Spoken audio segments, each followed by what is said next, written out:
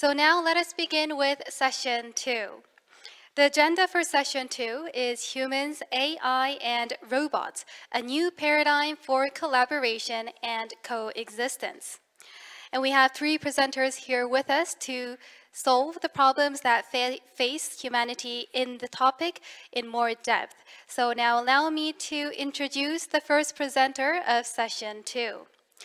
Our first presenter is Dr. Seung-cheol Lee. He is the director of the Indo-Korea Science and Technology Center at the Korea Institute of Science and Technology.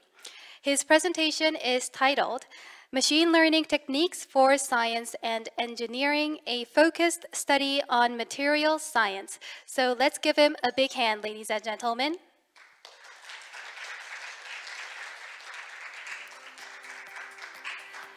Thank you. My name is Seung-cheol Lee from IKST in Bangalore. I'm from Korea Institute of Science and Technology. Because the simultaneous interpretation is available, I will speak in Korean from now on. Thank you. Before starting this work, just one. 제가 영어를 잘하는 건 아닌데요. It's not that I'm very fluent in English, but okay, so in terms of science and technology, there are many methodologies to do research, and I believe there is a huge impact when there are new methodologies. For instance, the 2023 Physics Nobel Prize was given to Autotropolis, which in the past was a field that was not accessible. So now we are able to understand more of that area, and that impact is beyond our imagination. So I would like to tell you a story. I believe that AI has even a greater impact and also has an impact on the research area as well. And that is why, because of those realistic aspects, I would like to briefly mention about the importance of AI, and especially because AI, when it comes to material science, how it is being utilized in material science, I would like to tell you a couple of stories of how it's being utilized. So while preparing for this presentation, I was thinking,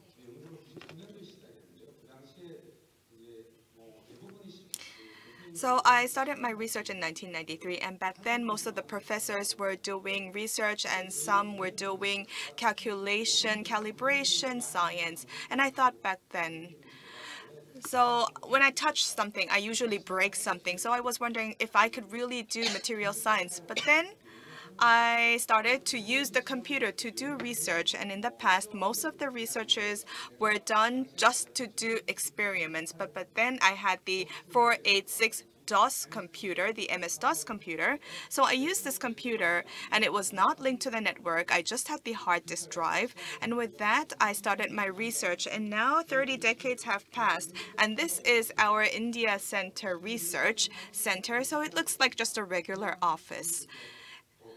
And you can see there are these partitions here, and within the partitions there are desks. This is the office. There are desks and monitors.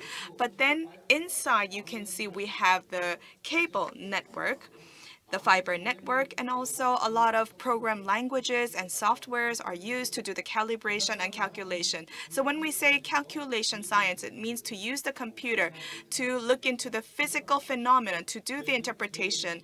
And at our center, most of our researchers, they use their own computers to do their own work. And so to use the computer, what is important is to have the network.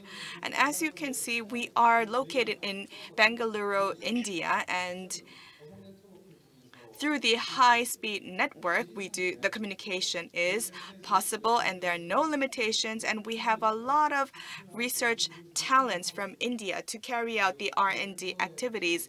And for those of you who might have the opportunity to visit us, let us know, because especially Bangalore in India is a high-tech city. And many Indians, they say that there are 2 parts of India. There is Bangalore and others. And that is why it's such a high-tech city. So if you have the opportunity to visit us, let us know. And so this is how we do research.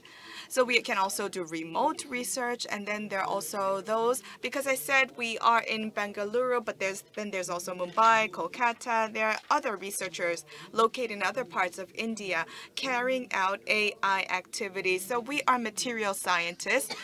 So we don't really develop AI itself, but we use the AI technologies to design the materials. That is what we do.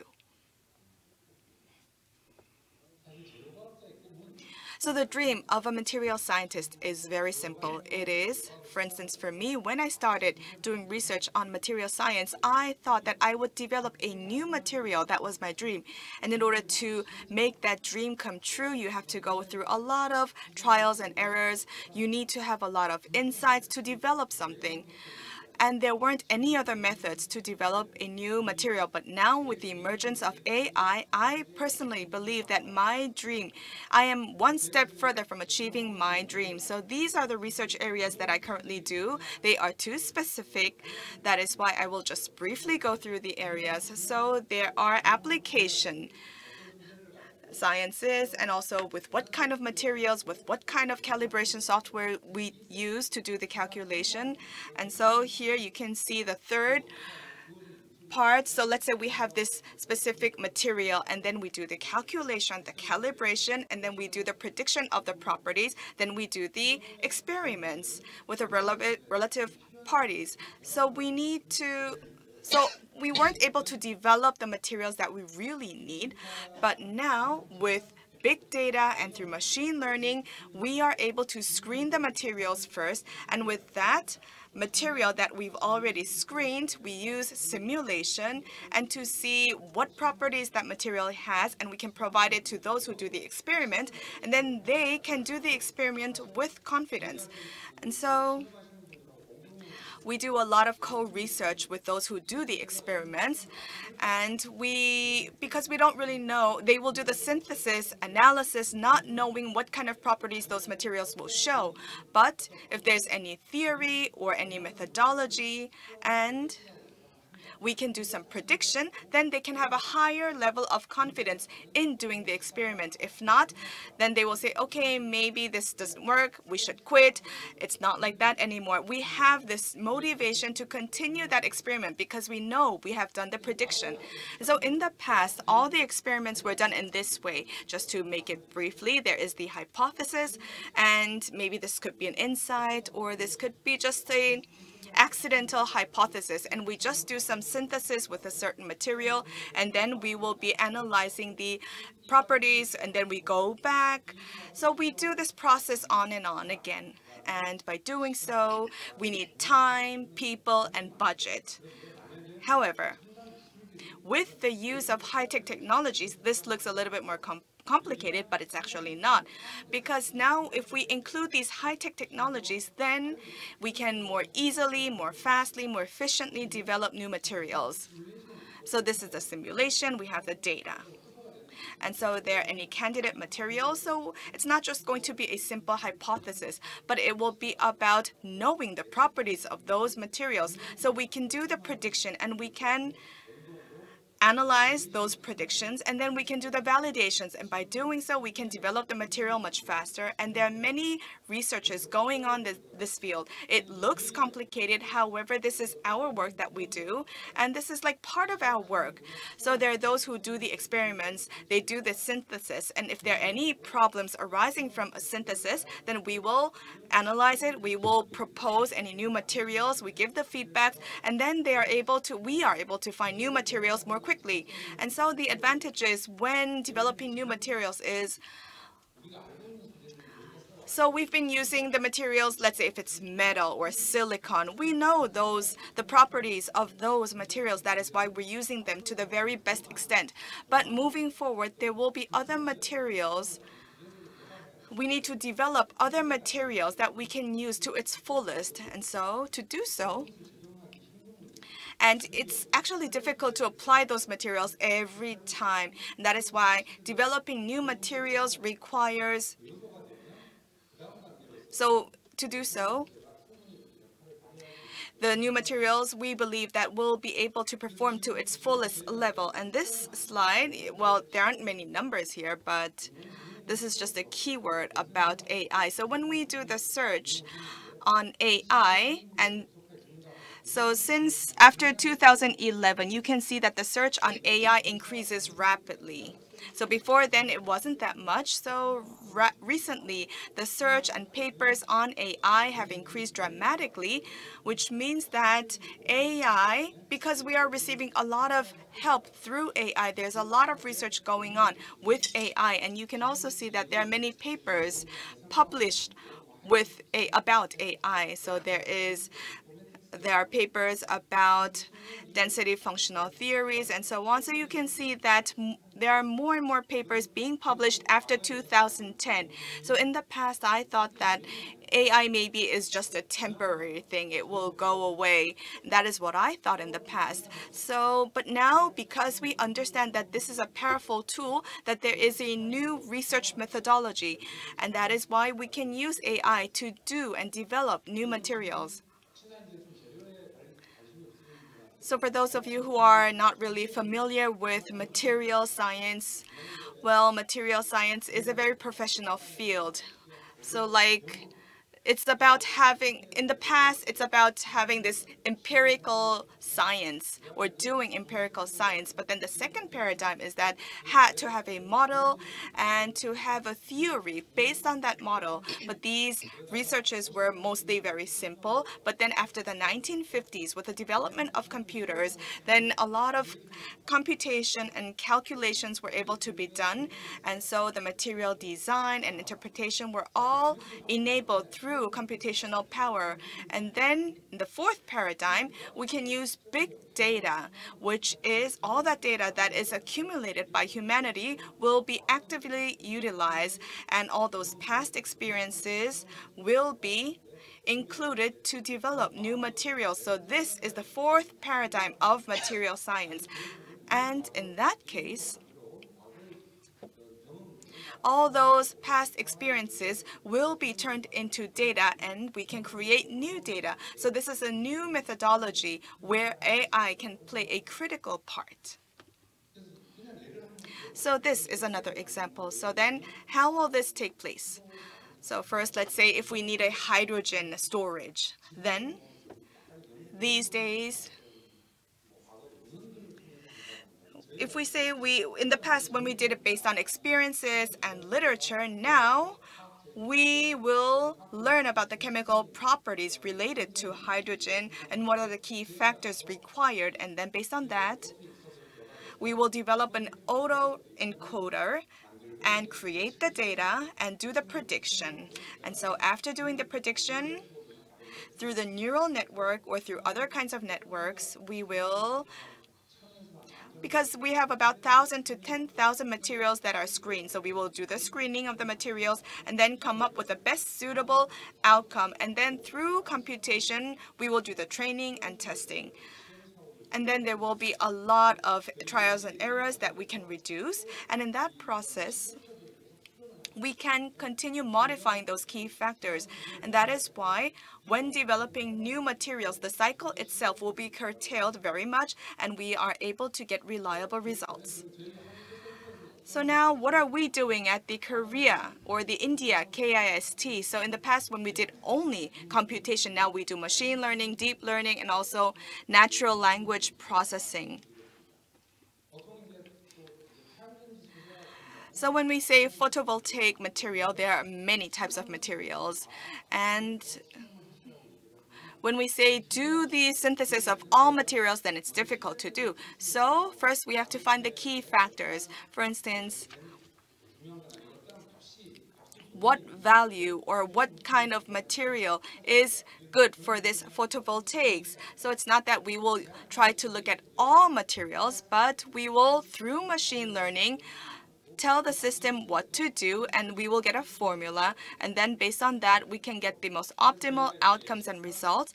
And we will have a predicted material, which is gallium boron phosphide, which is ABX2 from the ABX2 system. So we have designed this, and we have propose it to those who do the experiments, saying that these have good properties, so let's do the research together. And that is why we are conducting the research together. And by doing so, in that process, we are able to secure a vast amount of data. And those who are doing the experiment, they can do the synthesis based on confidence. They know that this will work. and we can focus on the research and do the development. And another example is using machine learning. So these days we say that energy materials are important. Let's say catalysts are important. And so what kind of reactions there is, because these are all chemical reactions. And so in our case, what we do is, so most of the molecules, we look at the energy of the molecules, and then we do the training and testing. And so the results of the theories and the results coming out of machine learning, and we will do the comparison whether there is a linear relationship, and this will be used to do the actual training and testing. And when using the catalyst and when we design the reactions, we can use these results and get reliable results as well. And so this is used a lot, and based on this data, we can design new catalysts and we can also design new reactions. And so in terms of deep learning, do you know what crystalline materials are? So crystalline is the combination of atoms and atoms, and so what we've done is to apply it to nodes and to see how the atoms are combined. And so we have this sort of crystal graph, and we have done the system to do the learning. And so the reliability level was about 95%, meaning that the prediction level was quite high. So this is just the starting point. And then we have to pursue other materials that have the similar characteristics. So by doing so, when we use big data, we can predict all crystalline materials' properties, so we can have this kind of a system in place. But if we quit here, then for us scientists, if the computer does everything, then what can we do? What is our role? So we might be complaining. So then what we thought is that, so considering all of this, we can get better results. That's what we understood. And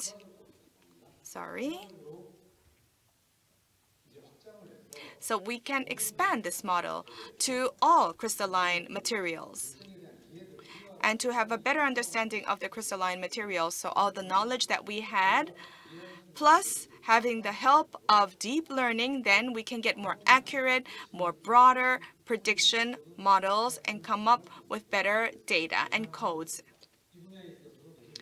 And so there's a lot of research going on here as well. So if there is an atom, then we need to know the characteristic of that atom. And then for those who do the experiment, they can do the synthesis. And then we can design the new material, develop the new material. This is our ultimate goal, what we want to do.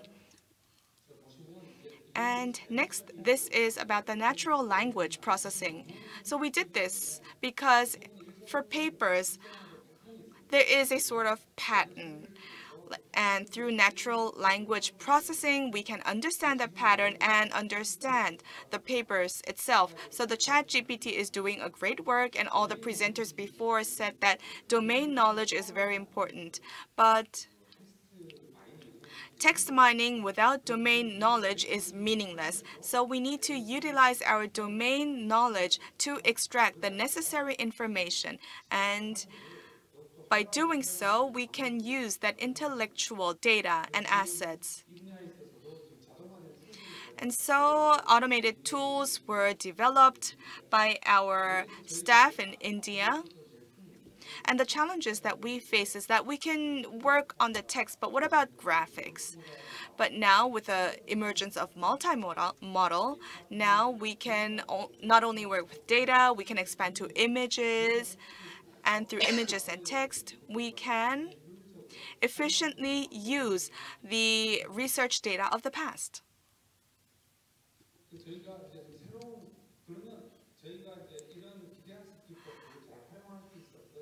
So the reason why we were able to utilize machine learning is because I was using computers since 30 years ago.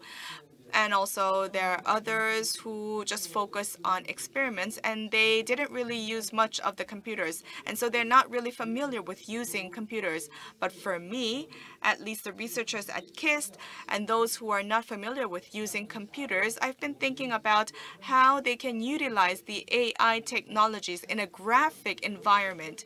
And so we are creating a platform for them. And so here it is important. Let's say if we want to synthesize a new material, it's important not only to have a model, but it's also important to have an infrastructure, to have the data, to do the knowledge sharing. And all that data, if it is all integrated, then ultimately we can synthesize new material or develop new materials that we want to do. And all of this will be realized through data. And if this is included in our platform that we are going to make, then those who do the experiments, they can use this platform like just an app without any barriers, easily, simply. And I think because I've been conducting research, I believe that I have more domain knowledge. So because of that, I can find ways for researchers to use this platform more efficiently. And this is what we are currently doing.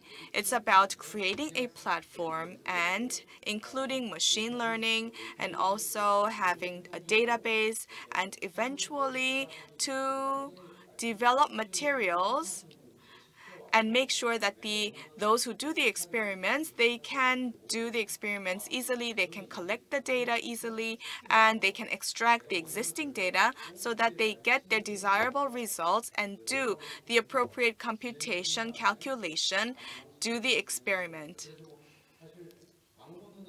So this is not a promotion or advertisement, but I'm just telling that because we are developing this platform, in terms of science and technology methodology, I believe that there will be an innovative methodology.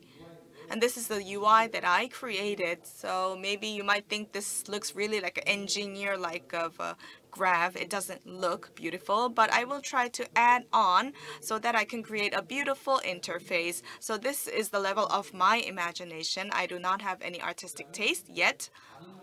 And if possible, a lot of graphics, data modules, because they are already included in there. I would like to make sure that the users can use this platform in a more comprehensive way. And other than that, these are the codes that we developed, and there are AI methodologies that we would like to integrate. So in our graphic environment, so that people can use all of this for their research purposes. That will be the end of my presentation. Thank you. Another big round of applause, gentlemen. Thank you very much. Thank you very much, Dr. Lee, for the thought-provoking presentation. You may return to your seat. Thank you very much. So our next presenter for session 2 is Dr. Praveen Pankajachan, the head of the Kropin AI Lab in India. Dr. Pankajachan will talk about geospatial foundational AI for sustainable and regenerative agriculture. So ladies and gentlemen, please give him a big round of applause.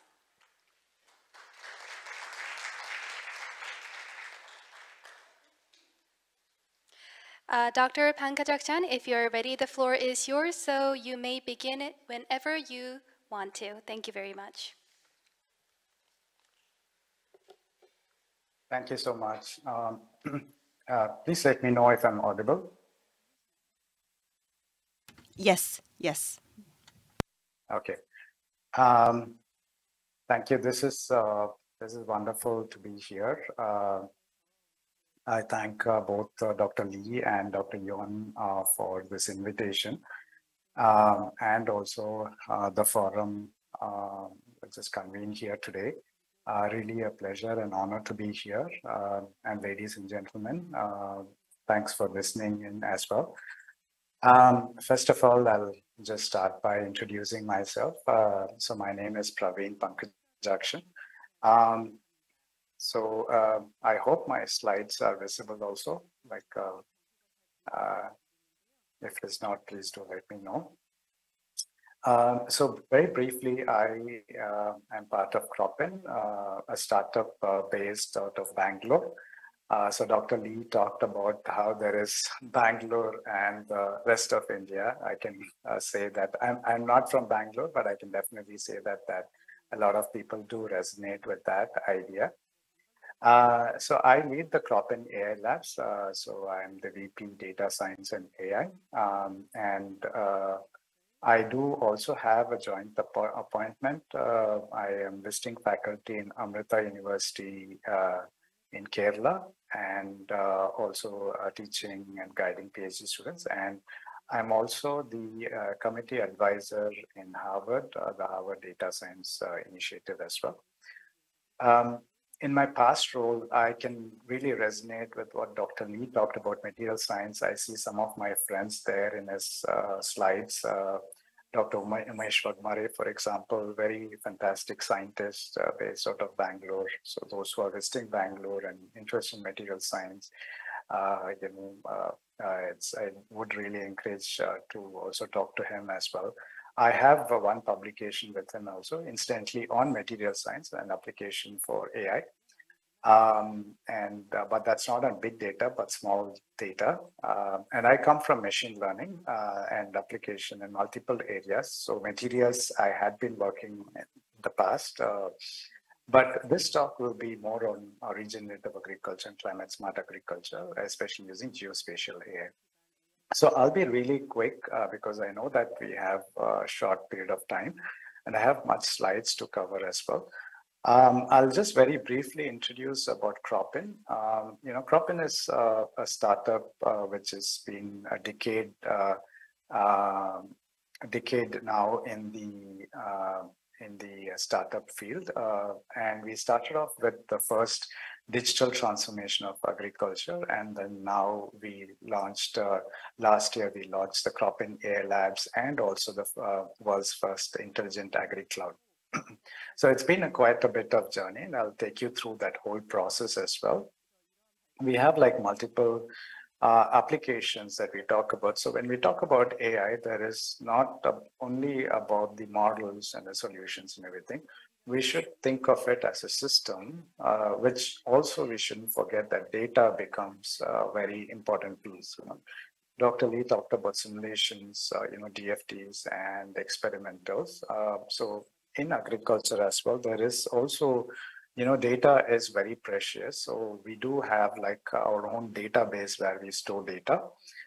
And that's across the globe, so it's not only Indian-based data. We have to talk about global data as well, because when we talk about models and model building, we can't be specific only to a specific location or geography. Then, you are really distributing your samples to only one specific set of samples, right? So we did also the data hub that we built, which is accessible, through APIs, and some of our intelligence tools are available also through API calls. And there is app layer, which those who are interested, they can also have access to, right? We did have we have brought many models to production. So when we talk about model building, it's not just theoretical and experimental in nature. We have now over 50 models that we have actually brought into production. This is some of them.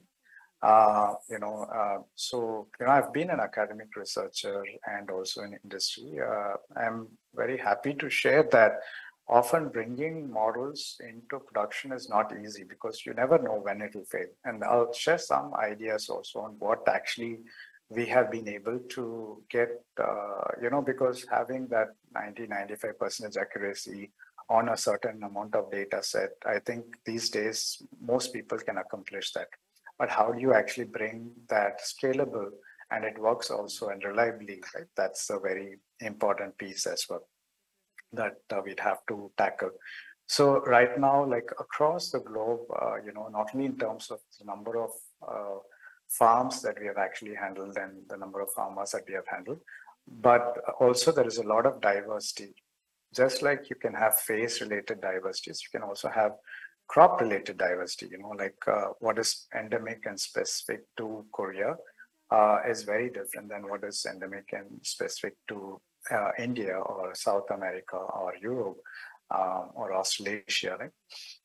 So we have brought all of these different models to production and they are functioning very well.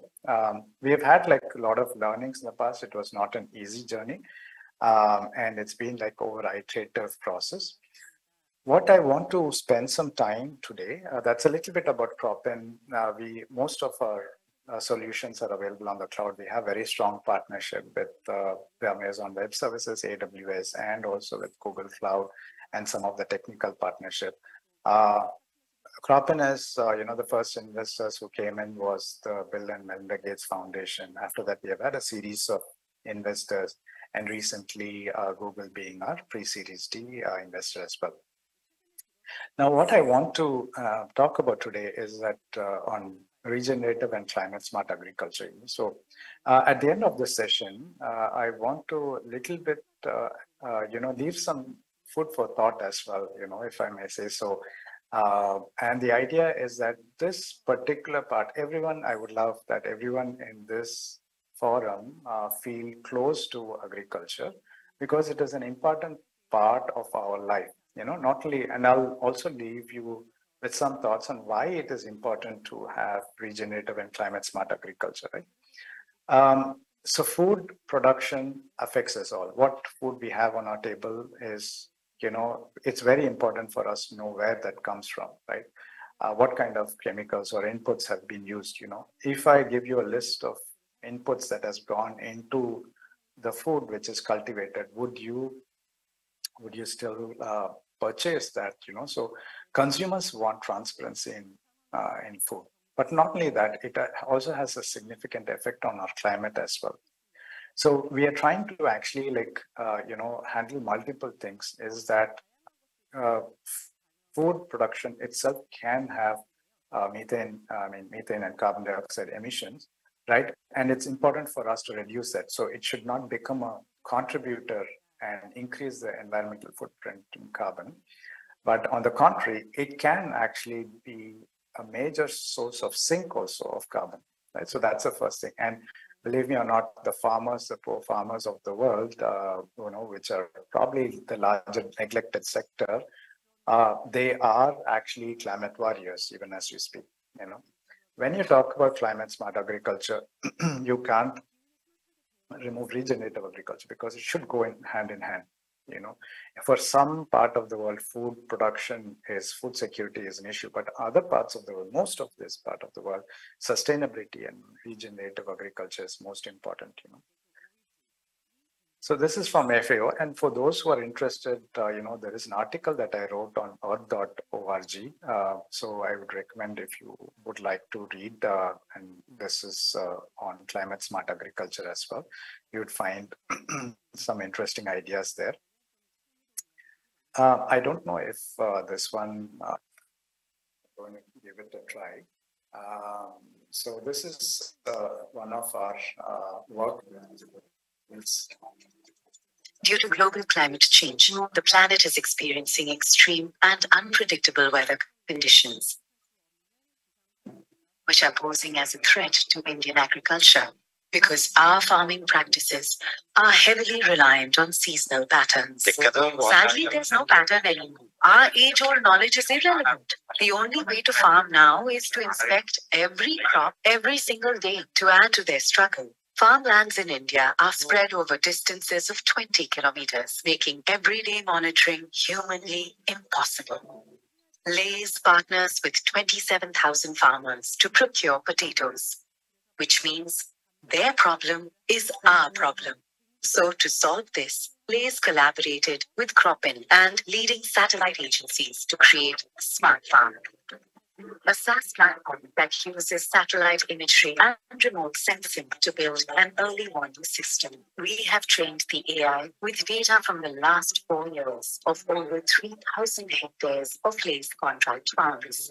By overlaying live satellite image onto historical data combined with weather and time, it analyzes factors that affect growth patterns of the crop. For instance, the variation in green indicates the intake of nitrogen. Gradients of yellow show signs of water stress. Unevenness of crop indicates signs of indices, among many more. We simplify all this information for the farmer as color codes and share it as an early warning to their smartphones. It captures every detail. It even recognized that I had a faulty sprinkler. It detected early signs of blight disease and warned me 7 days in advance. This tells them where and what human intervention is needed. With this technology being open to us, even the next generation that didn't want to farm will now come back to farm. Not only does it make farming climate resilient, but predicts crop pandemics, ensures financial stability of farmers, and will create food security for generations to come. If you solve for India, you can solve for any developed country, and we are seeing this.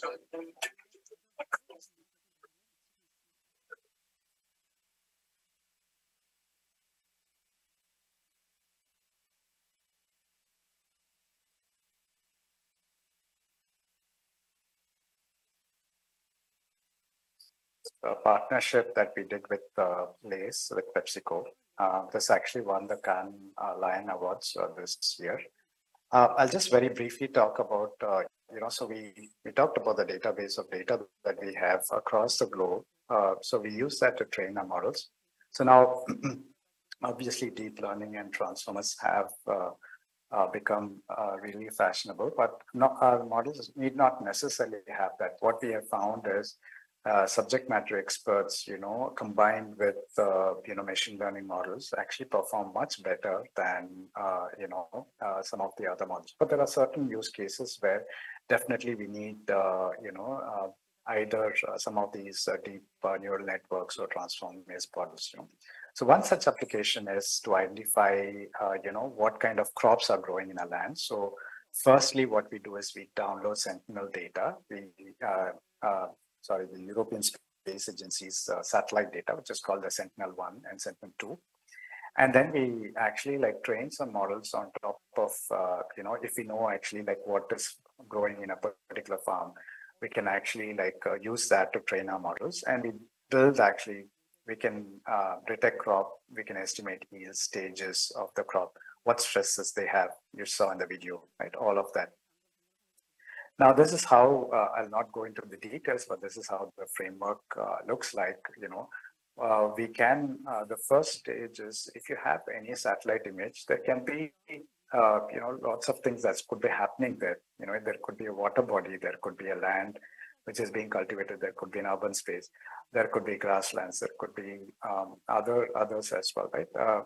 Now, what is important is to actually first identify what is growing there, which area is agricultural area, and then finding out what is growing, right? So for that is where we use this deep learning model. We are able to do it also throughout the season, in specific periods of time. It's a very, very hard problem because, the crop itself is very diverse and there are a lot of varieties, we have now actually done, and then we do the yield estimation. We can do what stage it is, what the health is, and things that we can determine. We have done this across the globe, and this is the map of what has happened across not only in India. In India, we have done for 27 major countries, but 27 major crops. But we have done it in Japan, Bangladesh, Myanmar, the US, Brazil. And I think a few other maps are recently we also did for Kenya and Nigeria, and I'll actually little bit talk about that. Right?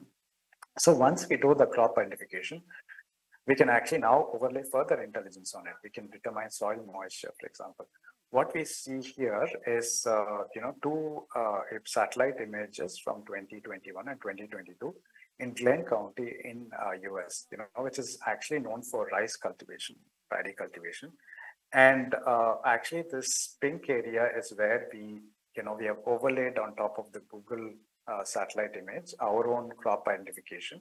We found that in 2021, this area is having paddy cultivation, but this area doesn't have any more, and we attribute it to the loss in, for example, this was drought season, almost drought season in California. And so the paddy is very highly water consuming. So there was, those farmers who used to grow rice cultivation, they stopped growing, and you can see that the land has also been kept barren. You can see that from the satellite images, But you have to do this at scale also, Now, paddy is not only water consuming, but it's possible to reduce the amount of water, but it also during specific stages of the crop, it can actually lead to methane emissions also.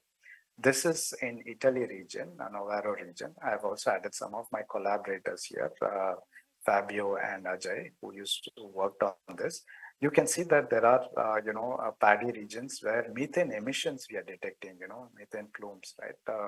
So this is also based on our further analysis. So we identified the paddy growing regions and then saw with hyperspectral images, what is those regions which are affected with methane emissions. So, if we do better management practices, it's possible to reduce the amount of methane that is getting emitted from paddy fields also. This is a challenge across the globe. Now, I want to a little bit talk about shift gears and talk also in Kenya, for example. So we talked about methane emission studies, and effect of climate change on rice cultivation itself. Now, this is a study area that we did in Kenya. For example, Kenya, this is the the ASAL map that has been released. That means regions where there is arid and semi-arid lands. Yellow means like it's stressed. Red means it's emergency famine condition. This is a map of classification just a few years back. But we did some studies this year, anomaly studies, and this is done by us. And we found that certain regions which are maize growing regions, like, West Pokot region, Baringo region, Laikipia regions, these are having precipitation rainfall anomalies, Now we can go and study these regions as well, So based on our own crop identification intelligence, what we found is that what you see here in the same Kenya region, you see that red is where the amount of hectares of land has reduced, it's reduced field, but this is the major growing area. Now, if you compare, this is 2018 data versus 2023 data, you see that this particular region, for example, earlier it used to have maize cultivation 2018, but it has actually shifted to this region. The reason is many of the maize growing farmers have moved from here to the new region here. So they moved from here to here because of lack of water. So they have also been migrating across, and this is Mandara County. They have been also migrating across the different, the country border also, searching for water, We also found that in particular maize growing region called Uasin Gishu, production dropped by more than 9%, in many of these counties compared to 2018. So this is, and this we actually attribute to extreme drought-like conditions. Especially we are looking at this, drought indices. I'll not go into the details of it. 2023 was especially a very difficult period. Regions where maize production was very high, is that there, we found that the precipitation is much lower than, for example, if you look at 2019 or 2020 data, and there we found that almost 30% drop in production or 2023 to 2018. So these kind of analysis are also possible once we have done the crop identification and yield estimation. We can do this slicing and dicing of the data as well. This is one particular, and I'll just finish with this on climate smart agriculture. This is one particular data that we have on India, for example. This particular year, we found that, the mean temperature, this is what the 20-year mean normals that we see. Particular period of time, February, March, we found that both the mean and the maximum temperature is much higher than the long-term normals, what we call the climate normals, This actually led to loss in yield as well. We found especially wheat, mustard, potato farmers, really affected by this kind of extreme heat waves. So when there is some extreme heat waves, then there is in potato, below the soil, there can be some necrosis, and these are very difficult to detect, but if we know in advance that there is going to be this extreme weather, it's possible to put some some water and do some conservation of these potatoes as well. So in summary, climate does affect a lot of the sowing, harvesting, even the in-season growing for farmers, right? And doing these kind of analysis helps us in bringing policymakers. I'll just touch upon one last element on regenerative agriculture. Also, regenerative agriculture, there's a lot of discussion, but the important thing is we are moving away actually from that conventional machinery based to regenerative agriculture, where the importance is to put back things into the soil, maintain the soil nutrients.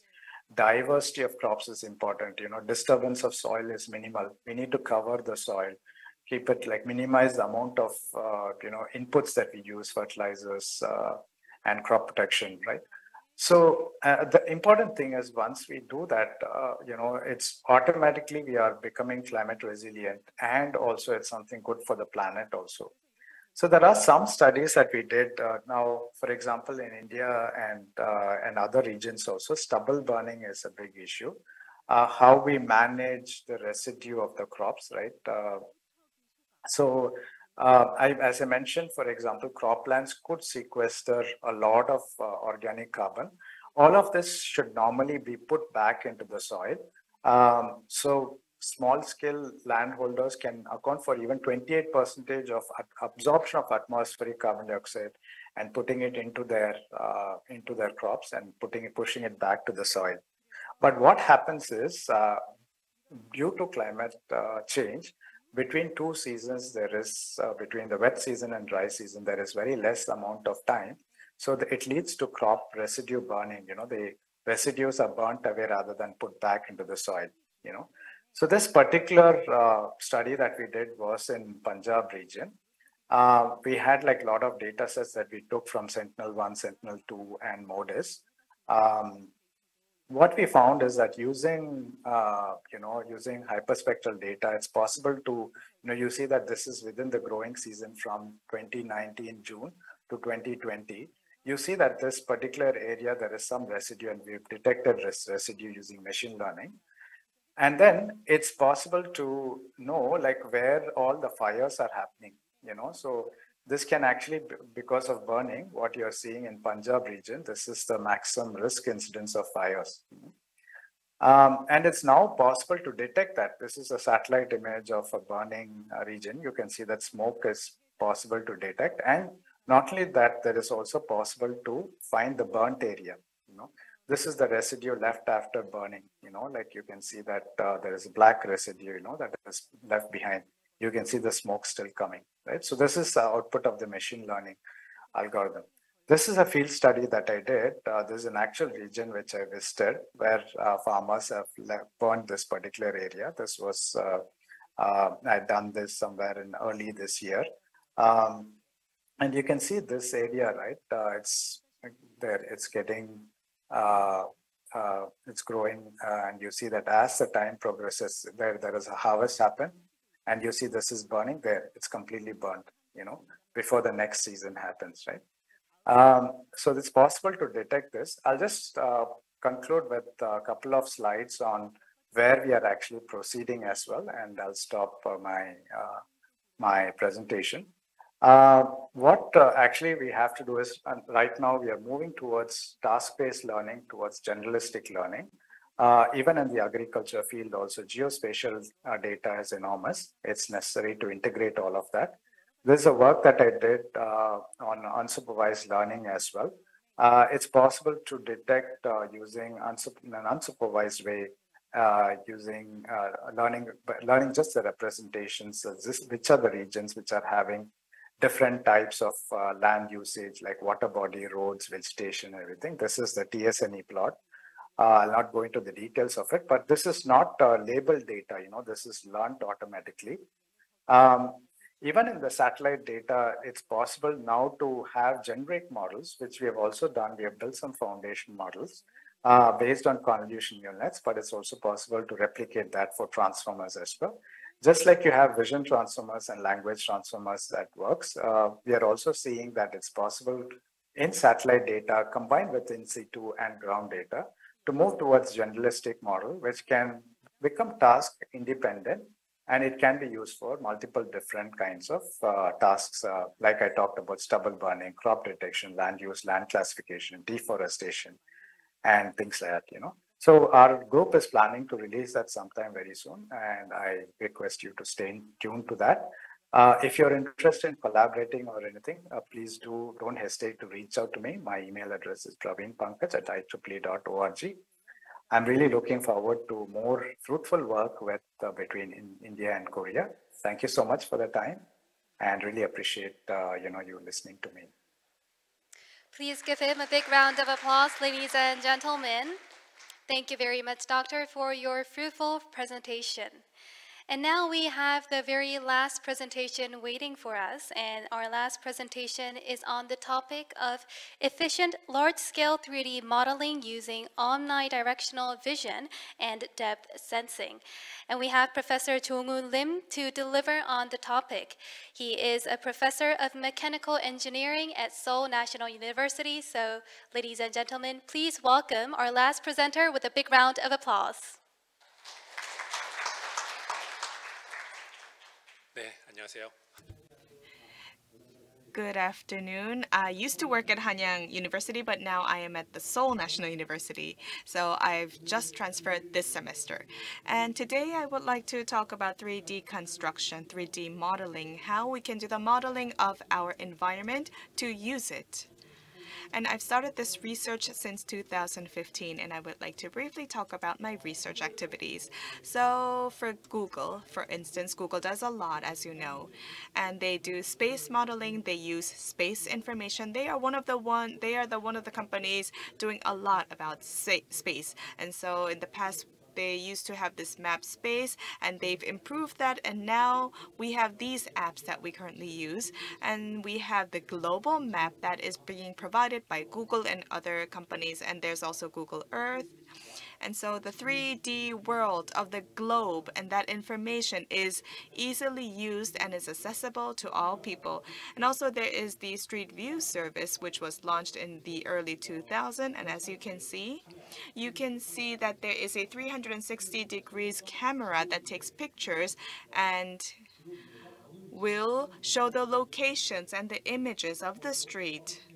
And this is the first kind of service that was provided by Google since the early 2000s. And these days, as you can see, there is the deep learning and technology advancement of deep learning. So we're not only showing images anymore, we can also see the aerial views. We have the virtual 3D construction of images going on.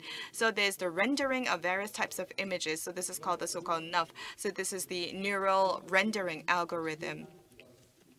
And this shows those famous spots, and the service is currently being provided. And so if you hover your mouse, you can see these 3D images. So the 3D rendering is possible. You can see from various perspectives of this spot. You can see the buildings, the structures of this spot.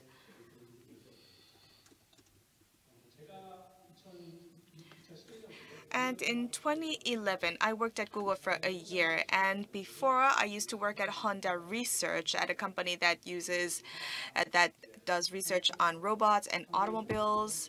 And before coming to Korea, I worked at Google for about a year.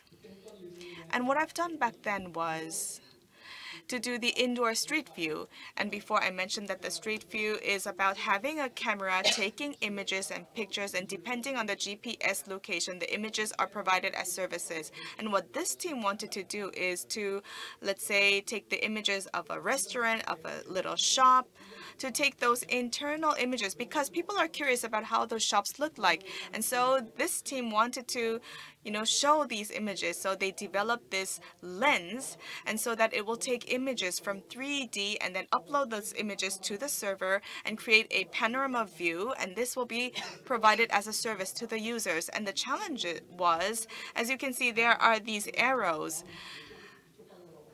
So what kind of panorama we can see through these arrows. But for cars, with the GPS location, we can show the directions. However, in this case, this is just an image that's taken by a person and is uploaded. That is why we were not able to have these arrows. So in this server where we have a lot of images, we can create panorama and see the relation between the first panorama and the second panorama, and where the third panorama is, we can create a graph. And so that is what that team done. So this is called the large-scale computer vision system. So we have images, and we are able to find the relationship between those images, and this is currently being provided as a service even these days. And then in 2018, I was on sabbatical year, and I was actually on a research term in Microsoft, and this is called the cross-platform device localization. So for those of you who have children, you would know about the game Minecraft. And so this Earth service is like creating a Minecraft kind of a structure in this environment where we live in and do the game. And so you can see everyone has their own mobile phone where there's a camera, and they can see the same common model. And to do so, people need their mobile phones, or they need to have these HoloLens devices of Microsoft, so that the camera can recognize the location and the space of the environment, and through computer algorithm, the localization is possible. So I've been doing that at Microsoft for about a year, and then I came back to Korea. And since then, starting 2015, I've been working a lot on 3D information, how to acquire 3D information quickly and in a cheap way. So I've been thinking about all the ways how to do it. And so in terms of computer vision, to find the depth of the image, because in image, we don't really know the distance. So to find out the distance, and the easiest way is to do stereo matching. So using the right eye and left eye, the distance is different. That is perceived by both eyes. And so considering that disparity, we can calculate the distance, and through using the computer, it can be even more accurate. And so for people or humans, 114 degrees is the field of view of both eyes, and we can recognize the 3D vision. Others, we can just recognize the blur image. So rabbits, for instance, they have a wider field of view.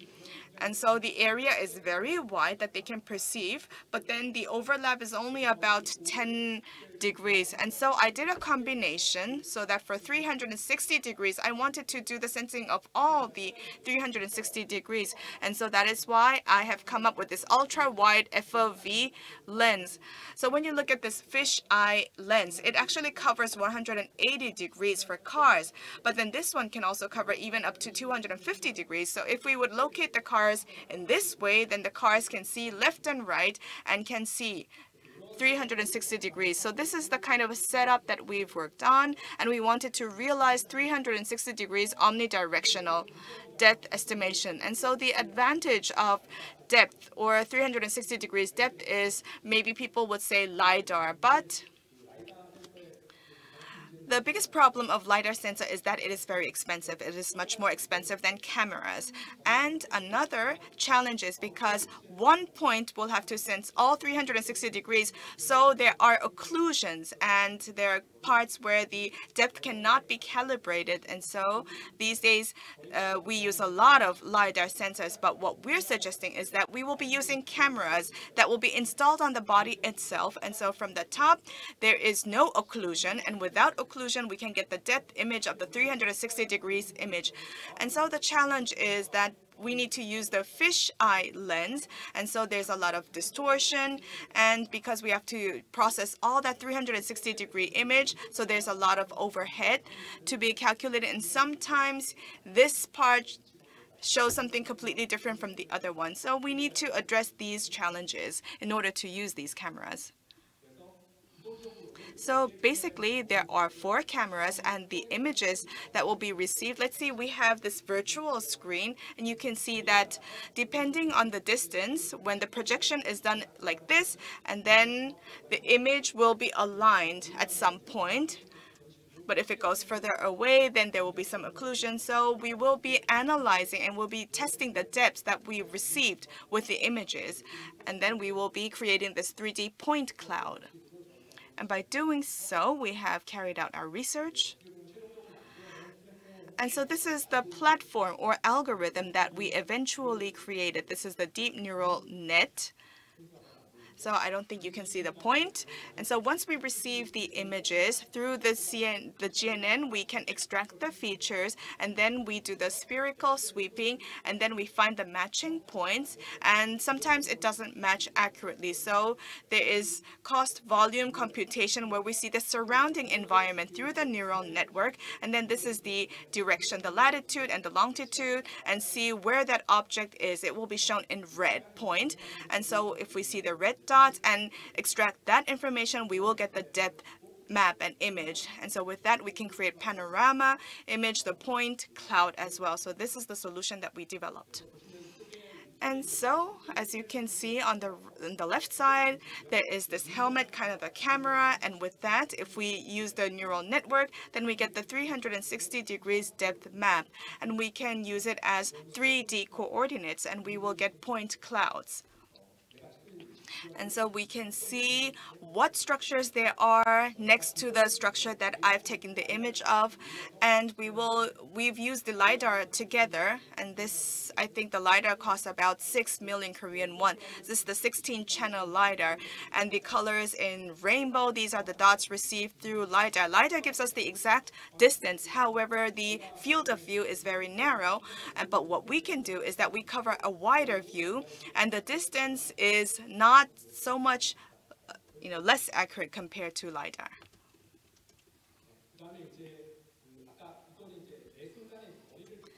So until now, we've been, calibrating the distances. But if somebody carries the camera and moves around, then it is also necessary to calculate the movements of the car or the person holding the camera.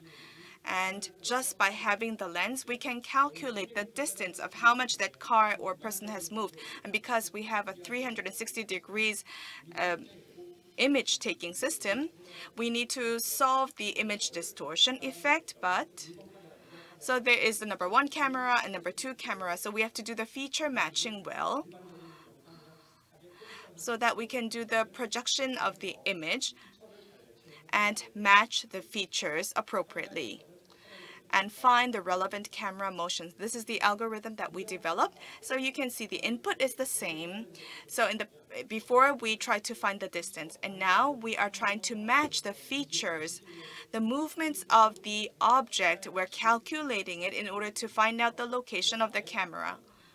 So we're looking at the trajectory. We can reconstruct the trajectory of the camera. So this is the system that we developed.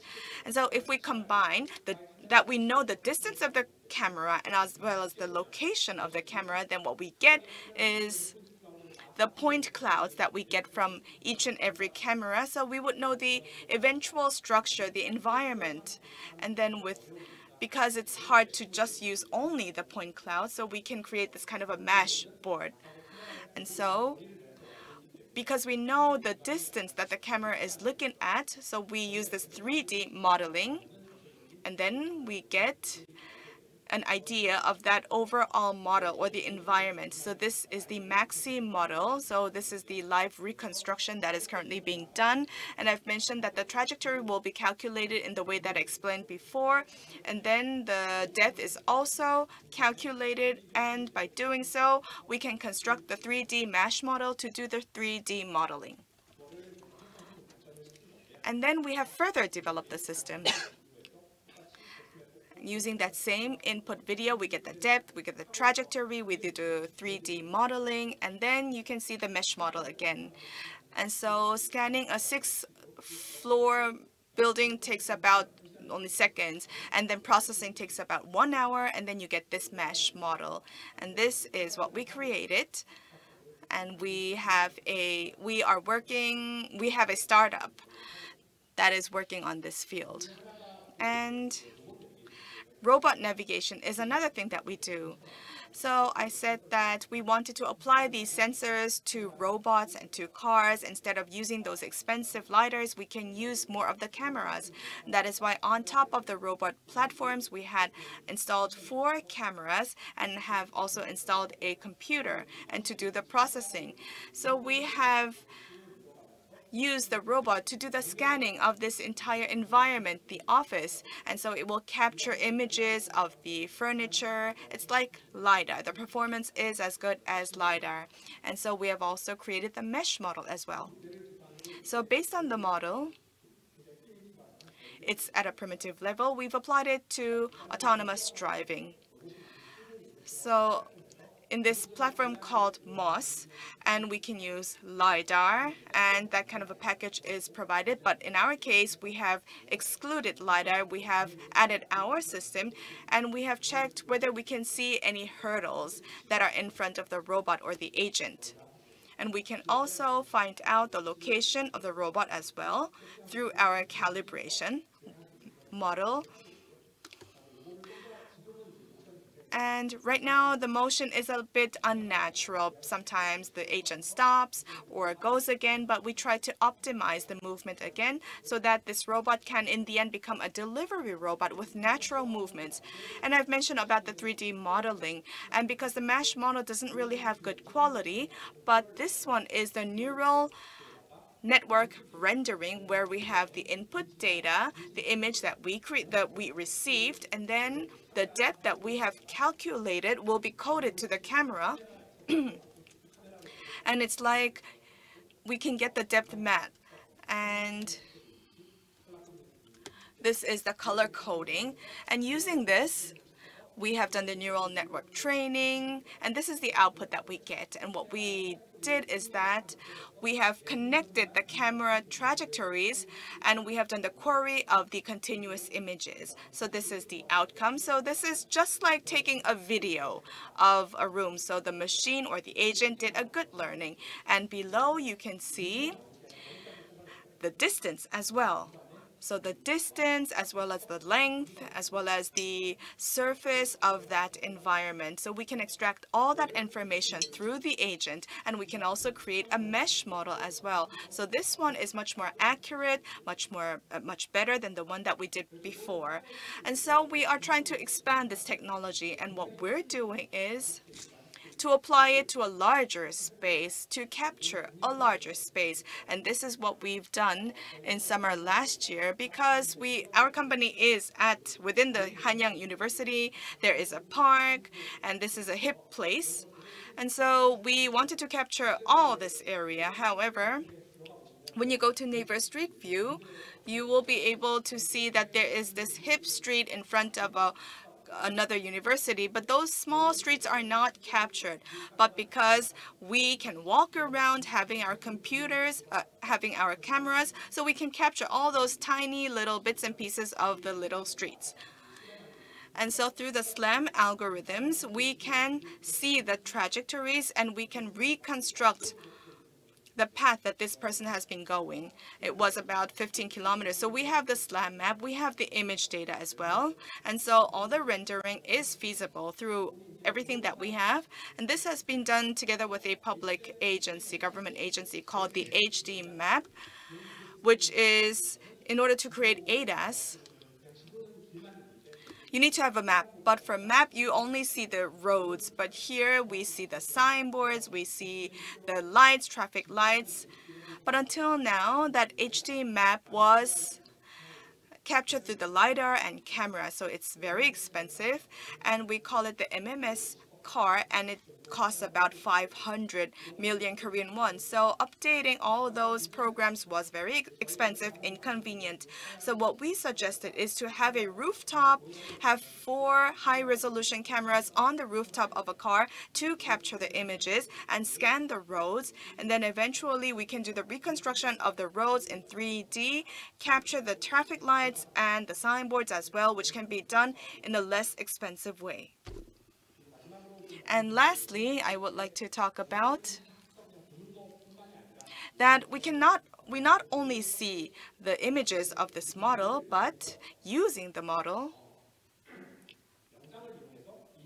using the image and the image, we can do the localization. We can do visual localization or location recognition. So this is something that we've done with our mobile phone camera. And we would match the input and the model, and you can see this small green dot. And this is the location and direction of the person. And so the yellow point is the one that matches the person, and we can see the green point that we have reconstructed through calibration. Of course, there are some errors as well, but in most cases, we are accurate in doing the location recognition. Just with the image, we can see where we are. And this technology is currently being developed. So I've mentioned about the neural net, that we can do the reconstruction and that we can also construct a 3D map, and we can apply it to AR, VR, and cars. And we are currently developing technologies. This would be the end of my presentation. Thank you. Round of applause, ladies and gentlemen. Thank you very much, Professor, for the fruitful presentation. Thank you once again to all of the speakers of panel session 2 for your insightful presentations. And now we will take a short moment to rearrange the seats for the panel discussion. Welcome back, ladies and gentlemen. Now, before we begin the panel discussion, let me first introduce the chair of session 2. We have Dr. Hwa-Sup Lim, the head of the Center for Artificial Intelligence at Korea Institute of Science and Technology. So Mr. Lim will moderate the panel discussion for session 2. Please give him a big hand, ladies and gentlemen.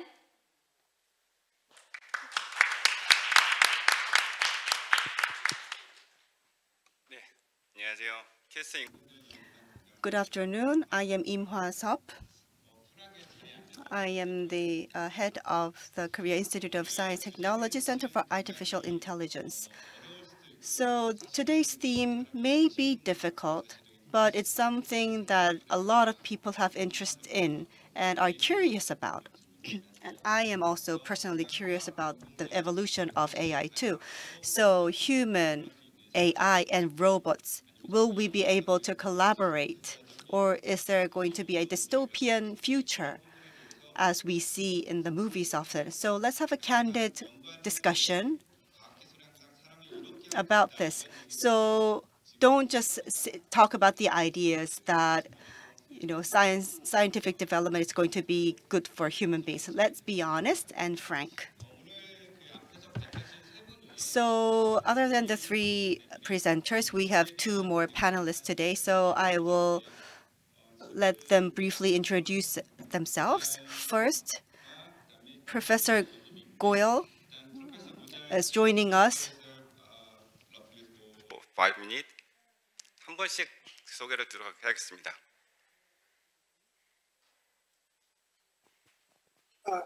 Hello everyone, am I audible?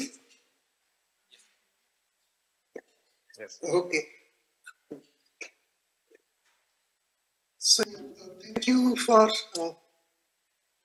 inviting me as a panelist for this. So thanks Dr. Lee and Dr. Kim for putting me on the dais here. So I am Dr. Pawan Goyal, a faculty member in the Department of Computer Science and Engineering at IIT Kharagpur. And I have been working in the area of natural language processing and deep learning for the last 10 years. And my primary interest is in the field of NLP, natural language processing, developing systems that can solve problems that are of relevant to the society.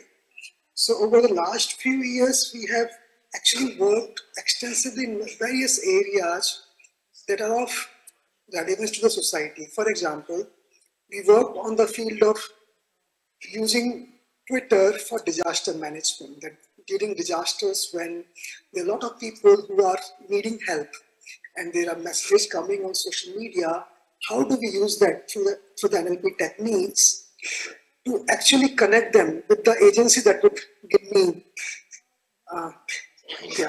that would actually help the people, right? So how do we connect them? How do we summarize the information? How do we collect the information? How do we summarize the information? So that was one of the works that we had started.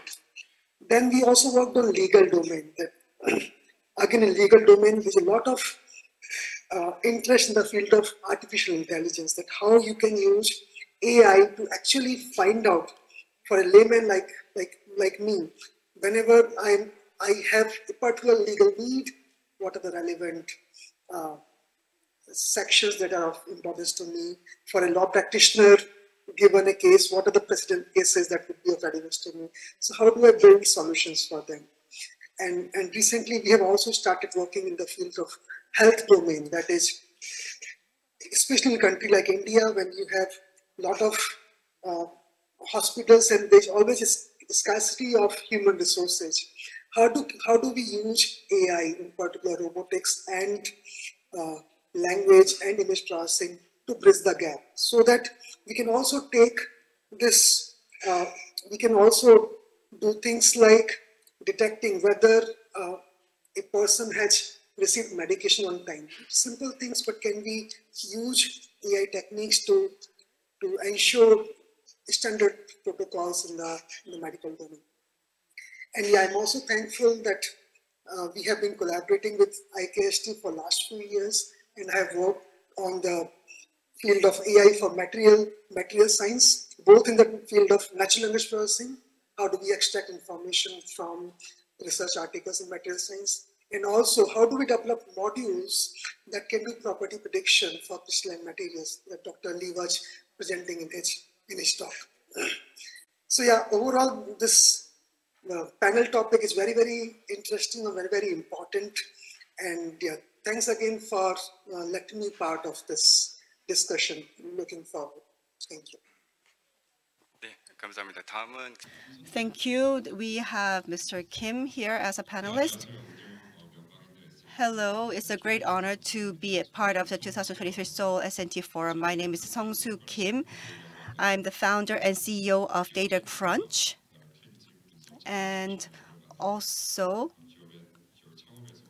so I'm a founder of Data Crunch Global.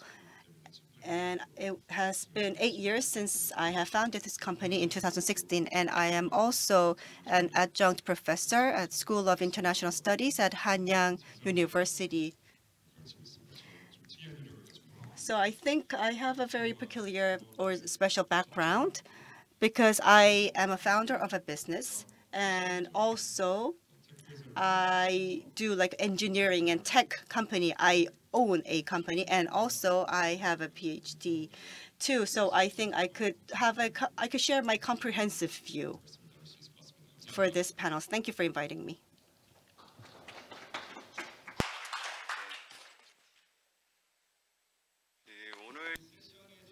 So the theme of today's panel discussion is humans, AI, and robots. Will we be able to collaborate and coexist? So I'm going to ask several questions under this theme. So to briefly introduce myself, so I am expanding my area of expertise. So actually, my childhood dream was to create a Terminator. So I was wondering what I should study, and so that is why I studied computer vision and robotics. So ultimately, will the robots be able to act and coexist like humans?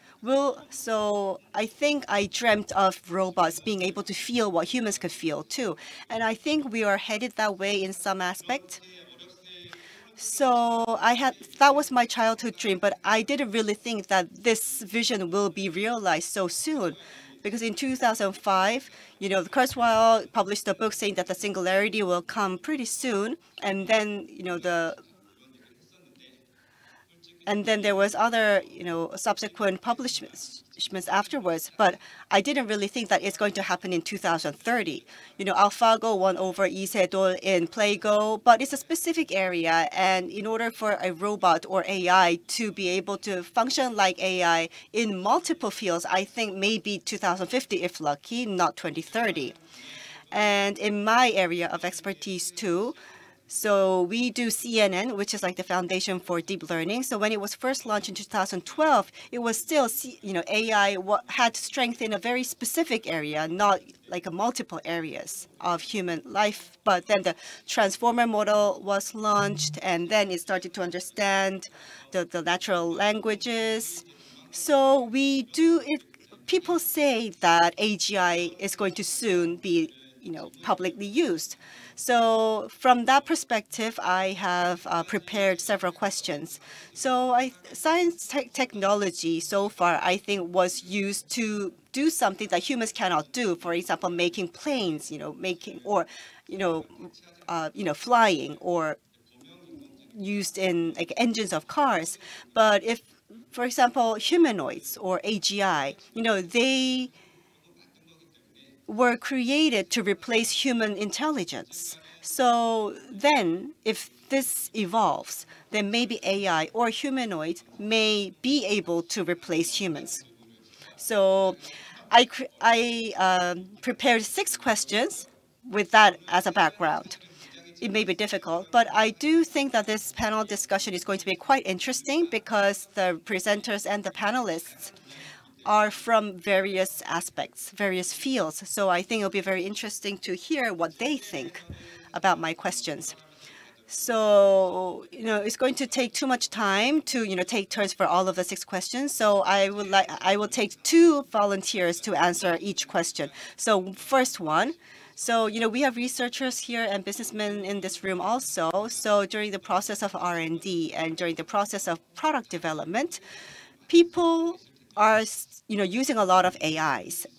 And then this AI technology, if it keeps evolving, then are you going to keep on using human workforce, or are you going to use AI instead? Or in terms of R&D and product development, if AI is so good, then will you still need human workforce? Would anybody like to answer this? Okay, so I am a core scientist, so I would like to share my view. So actually, it was a difficult question, but come to think about it, I think AI will be assistant, not replacing humans, because in the 1900s, if AI was developed, if we assume, then would the theory of relativity or special theory of relativity have been devised? I don't think so. So it means that the AI is not so sophisticated to create those theories. So therefore, AI will be assistance to humans. But then, in terms of the scalability of the human knowledge, there's been a lot of development there. But thanks to AI, the knowledge level will be leveling up. And accordingly, I think the scientists need to develop more systems to cater for that. And then I want to hear from, so we've heard from a researcher, so now I would like to hear from a businessman. I forgot what the name was. I'm sorry. Praveen or Sung-soo Kim, would you like to answer the question, please?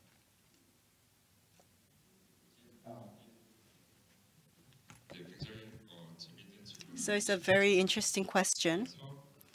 So I'm a businessman and I operate a tech company. We develop and market products.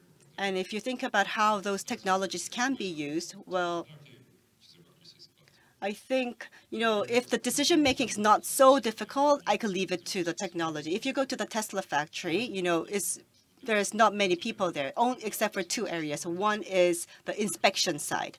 The inspection must be done by humans. And second is where the process is too much in detail. So it's difficult, like, for example, coiling. It's too difficult and too detailed a job for the machine to do. And it's all relevant with skills.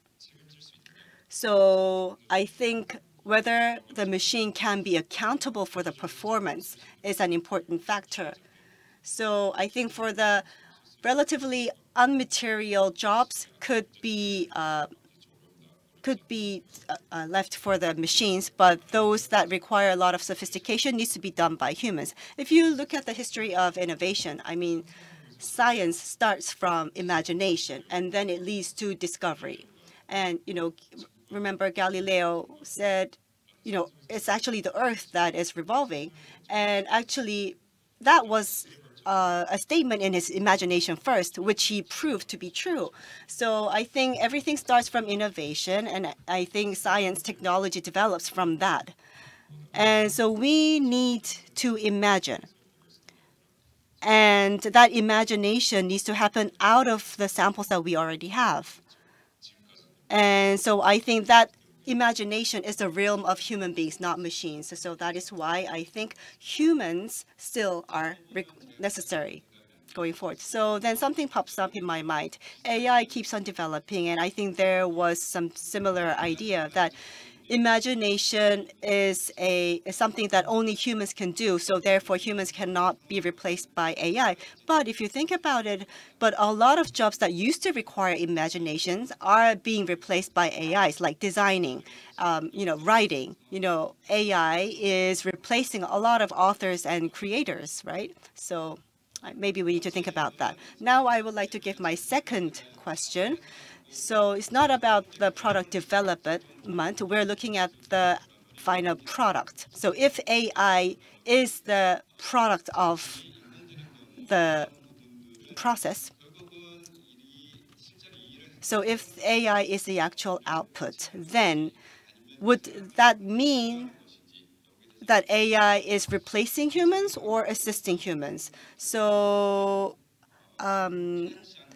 Praveen, I would like to hear from you what you think. Respected panel members and chair. So I have a couple of points. It's definitely is a difficult question. I'll give a stab at it.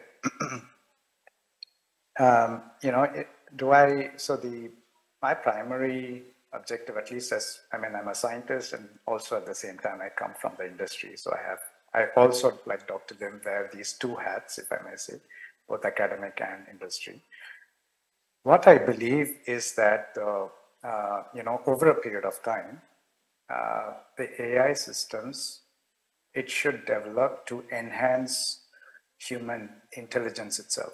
The way that I see it is, while it's helpful for many tasks, when we become too much dependent on it, I do have some interest in cognitive science also, neuroscience.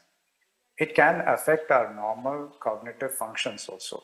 Like, for example, too much dependence on, let's say, on particular task-based, organization can lead to our own losing of our own cognitive memory. You often see, right, like navigations, right? We depend on maps for navigation. Now, earlier we used to be able to navigate without using maps, but now our sense of there is a particular part of the brain which is responsible for long-term memory and also for ability to navigate. That is reducing in human beings, So one thing I think we should think of for the future humanity is how we should probably look at AI as assistive technology, but for human cognitive enhancement, rather than just helping us with tasks, and in that way, we can actually help improve the quality of life, And I also agree with Dr. Lim also on the fact that when we're talking about AI, and humans, there is, with respect to research and also with respect to product development as well, the outside of the data samples, what allows human beings to express themselves in that eureka moment, as we call it, is this ability to be intuitive. Sometimes it's really out of the box thinking, but that out of the box thinking really comes from human intuition, be it from, let's say the fullerene, those who are coming from chemistry and Buckminster fullerene, this ball which was, or benzene, where the scientist actually sees a snake, coiled around, and where he kind of creates this structure of the benzene ring. That actually comes from intuitive, So I think neuroscience itself has not explored this aspect of human element of intuition. But I believe that intuition and imagination can be a very powerful thing for human beings also. That's a little bit the take, long answer, but I hope I answered the question. 네, 감사합니다. 그러면 관련해 Thank you. And so, Mr. Lim, you've worked a lot about your technology, and you've also talked about the 3D modeling, about the automated 3D modeling technology. So, do you think that your technology will not replace humans? No. Well, you've talked about the steam turbine, the engine. Before, when 100 people were necessary, now only one person is necessary. So maybe this will be like the change that we will be seeing. It's sad, but this will be the trend. And with the development of AI, I believe the roles of humans will be shrinking. Of course, there will be engineers who need to train the machines and AIs. However, for the ordinary people, I think a lot of work will be replaced by AI. However, let's say if people are scientists, engineers, then them also. Well, so among us, we say that there aren't many papers that we like to read because when we do neural net, there's a lot of data, and if we do the learning well, then we can get better performance with the algorithm. So then it's about acquiring data, about getting that computational power. And so this is the game about that. And you mentioned about imagination, about intuition. And now we need to find those issues that are not resolved yet. So we need to provide ideas. I think this will be the main role of us. But then until when will this be feasible? Because we have this great system in place already, and students are lazy to learn because I'm a professor, so students don't want to learn hard as much as they did before. In the past, they had to learn the formulas, they had to learn a lot, their own studies. They had to understand first to get to the next level. But nowadays, because there are so many toolkits, so many systems, they can go to the next level without understanding the subject itself. So it's not about the students, it's also about the professors as well. So I think we're in that kind of a atmosphere. It's more like a transitional period. We're experiencing pretty much the same. So I think the importance of humans, well, I believe will only be greater if they learn more and they have this capability more. And as you said, yes, we need to be honest. We need to be frank. Yes, there is AI, but creativity of humans is important. Maybe someday not humans will be, less competitive than AI. So we need to think about that. And that is why it's not that we want to just talk about this gloomy future, but we need to understand AI better so that we can dream of a brighter future. And this is, I think, linked to what you said earlier. And we talk about OpenAI, about Google, Meta, about having this common AI being developed. And so, for instance, the GPT-4, it recognizes a voice, text, and everything. And so it can do pretty much a lot.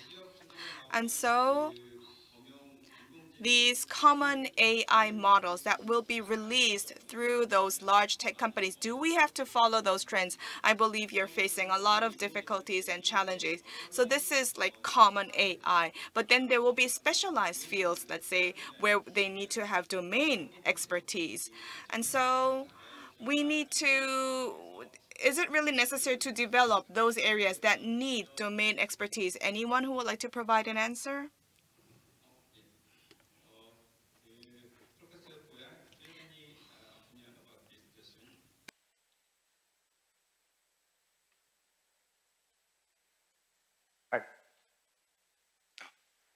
I could give it a shot.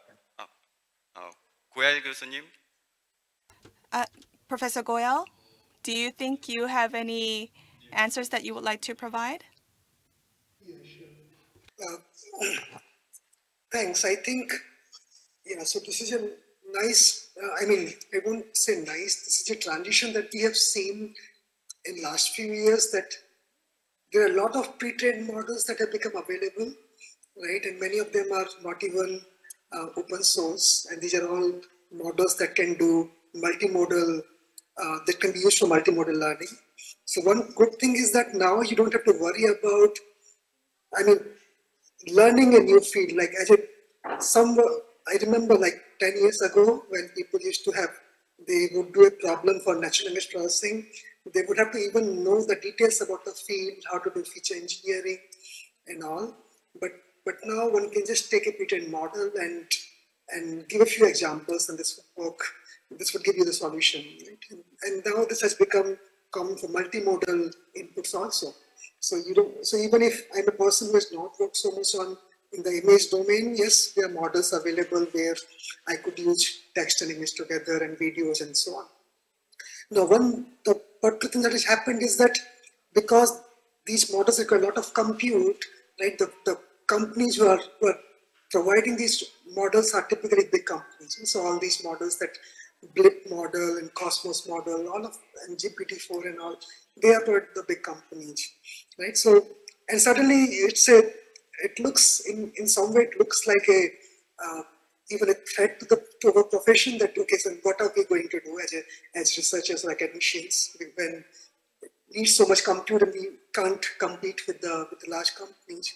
At the same time, in our own research, what we have found that these models are actually giving us a very good starting point for trying to solve domain problems, right?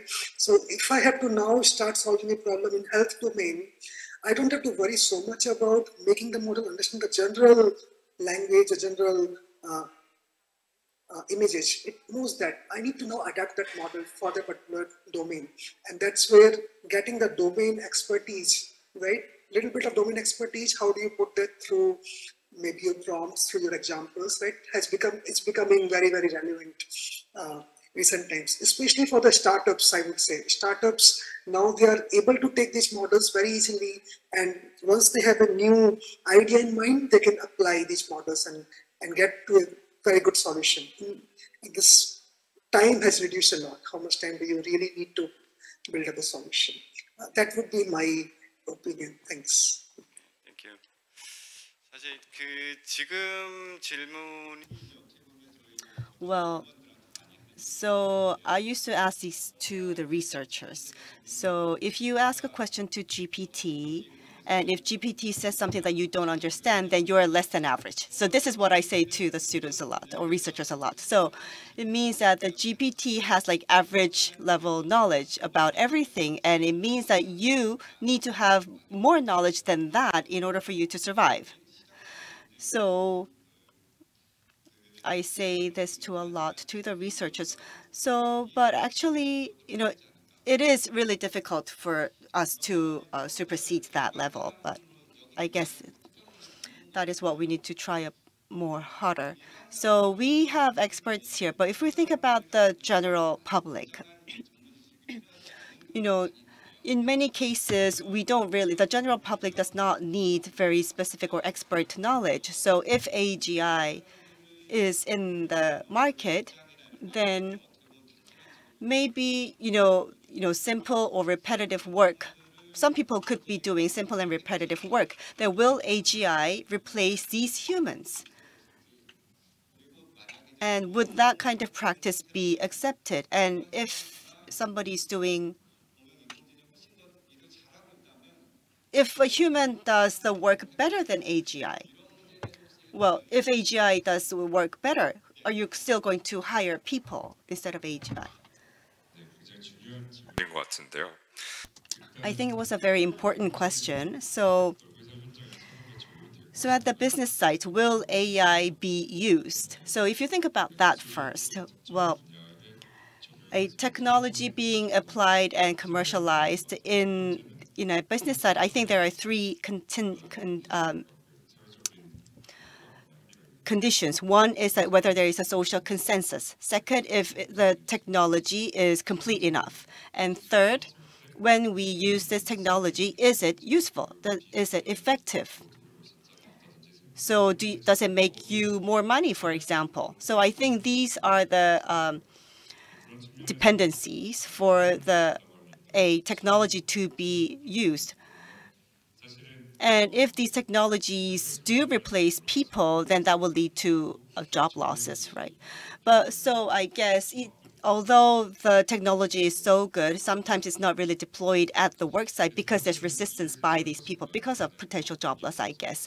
And so you asked a question about replacement. So I would like to answer all the subsequent questions too. So I guess there will be replacement, but would that actually lead to social problems? I think we have to look back in the past. So when the combustion engine was still, or the steam engine was first developed, where did all the farmers go? They remained where they were. And also when the telecommunications technology developed, then do we no longer use pigeons? Do we no longer use postmen? Not really. Actually, the telecommunications market grew and it became bigger.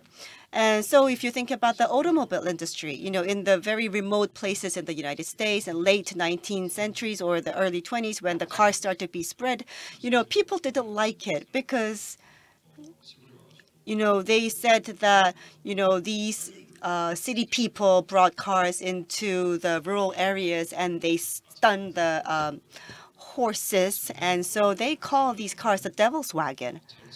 And also in the newspapers, they used to feature articles saying that, cars hit little children, but actually so do horse wagons. So if we look back in the history, I think, managing the opposition is very important. And we need to make the good judgment call. And well, I think what I want to say is this is something that we should think about. Think about the self-driving cars, the autonomous cars. Then if you don't have to drive, then what are you going to do during that time? You're going to either, you could even play or sleep or study, right? All of these activities, all the human activities are economic activities. So the reason we drive is because, the opportunity cost is higher when I drive than when I do not. So if a technology makes our life more comfortable and convenient, and if we do not have to, work anymore, then the market dynamic will change. So, Netflix, YouTube, I think. So before COVID, if there were not if the pandemic did not come, I don't think, the spread of YouTube or Netflix would have increased that much because, people actually did not have to go to work. So they saved time commuting, and during that time, they watched YouTube or Netflix because that is another form of activity, economic activity, as I said earlier. So I think that is something that we need to understand, that all the actions that humans do is an economic activity. And one other thing is that if this road is, closed, it opens another door. I would like to recommend a movie called Hidden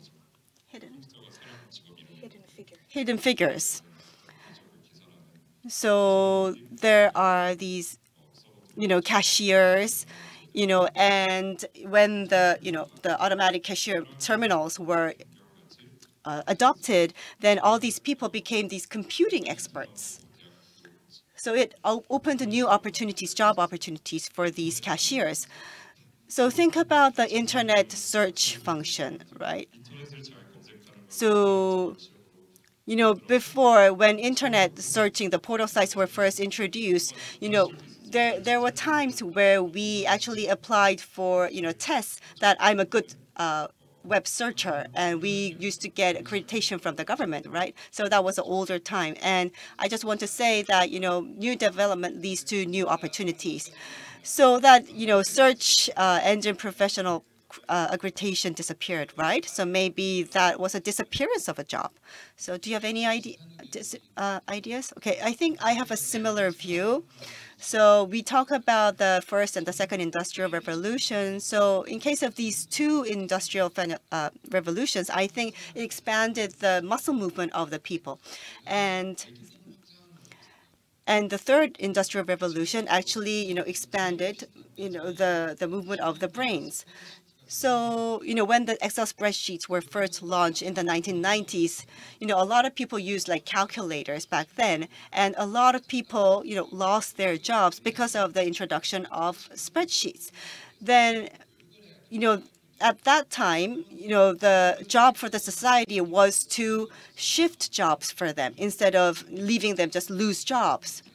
So now everything that we do is based on Excel spreadsheets, right? So I think going forward, AI will be like the very foundation skill for the office workers. So with that in mind, I think we need to think about job transition, jobs transfers. 악령께들은 말이 하나 있는데요. 결국은 인공 So that reminds me of something that really moved me. So AI might not be replacing human beings right away, but those people who use AI are definitely replacing people who do not use AI. So I think this is something that we should think about. We only have about 10 minutes left, so I want to give my last question. So the title of the session is Humans, AI, and Robots. And so at the end of the day, AI will be, mimicking or copying humans' intellectual capacity, and definitely humanoid is designed to do that. So if AI plus human intellect becomes real, then they will be able to do a lot of things, a lot more than what we think now. Then maybe, so I heard that at the factories, the material input is the only thing that cannot be replaced by robots. But if the robots have human intellect in the future, they will be able to do that too. So it means that humans really don't have to do anything, and that will actually impact people's income generation too. So my last question is, is something, so humanoid that has artificial intelligence, as we have seen in the movies, if that becomes real, then will they be able to coexist with humans? Or do you think, as we've seen in the movies, do you think AI humanoids will replace all the humans, and then there's going to be like new, caste system, for example? Do you think the future is going to be so gloomy? Does anybody have any views that you would like to share? 간단하게 말씀을 드리면 지금 약간 인공지능의 발전이 어떻게 보면은 So development of AI, when I come to think of it, I think we started from something doing very easy and we're going to doing something very difficult. And now with the computer vision and everything, so in the past, maybe this problem was not able to solve. And now the neural network, which mimics the human's brain, and now can do, so AI does much more better than just children doing, let's say, simple calculations. And so I think there were some new findings there. And so, for instance, the knowledge of people can be replaced by ChatGPT or any LLMs. And so people's intelligence, knowledge can also be summarized by AIs. And this is the current phase. And then the last phase would be the humanoid. Well, in the past, we've been doing a lot of research on robots, and we thought that it will be quickly developed. However, in the physical world, I believe there's still time when we will see the emergence of humanoids, and there are like sensors and actuators that has to be controlled. So this is the most difficult part, but eventually we will solve that problem as well. And then the society will change dramatically, and it will be about how people will be receiving this new technology. Then this will be like an area of society and politics. And Dr. Pan Kayak-san, do you have any ideas or opinions about this question? I do agree with the panel member, is that I think the current limitation is with respect to the sensors. I was thinking along the same lines as well.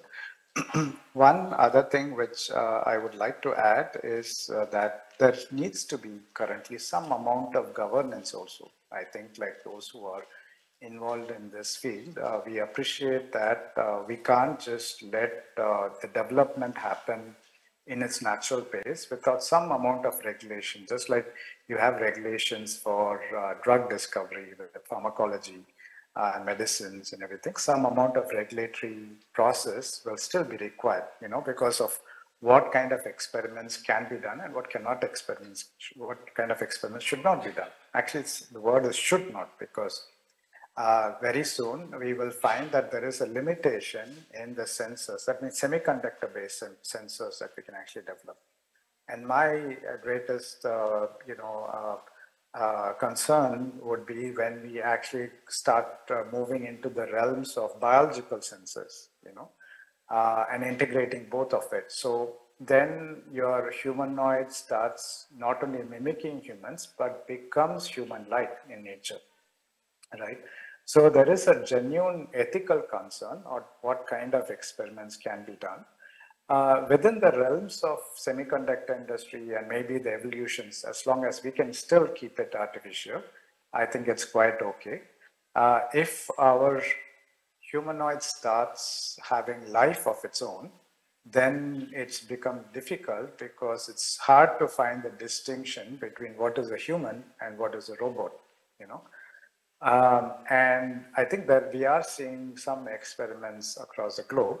So we just have to pay attention to that. But I still, having been in this research, I'm still very much positive on what could be accomplished. I would still like to believe that the enhancing of cognitive ability and easing of the quality of life is something that we should target. Right, but with respect to the other elements, I think there is definitely needs some amount of governance on what could or should not be done.